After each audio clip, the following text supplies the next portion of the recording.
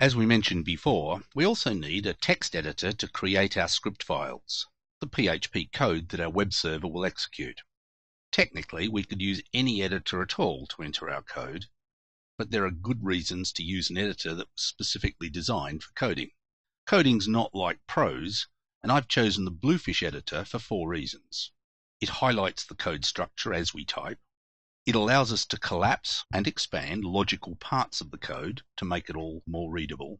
It lets us create snippets in a structured way, and it's cross-platform, so it works on different platforms like Mac, Windows, and Linux, and even looks the same on all these platforms.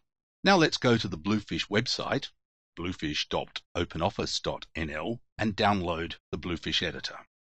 Click on the Download menu option and choose the server closest to you, either the German server or the USA server. Click on the Binaries folder and choose your operating system. I'm choosing Win32 because that's the one we're using for this demonstration. I'm going to download the most recent version, 2.0.0-1, and save the file. Now, if I used Firefox, I can right-click on the downloads list and open the containing folder. Find the Bluefish executable, Bluefish version number setup.exe, double-click it to run the executable. Click Run when the security warning pops up. Select your language and click OK.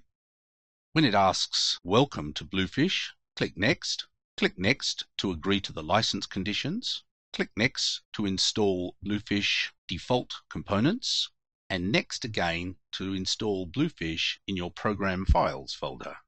Finally, click Install. This process automatically runs the GTK setup program as well. It only takes a few seconds, about 15 to 20 seconds, so on this occasion we'll wait for it. When the installation is complete, click Next and select all options for file associations. And finish.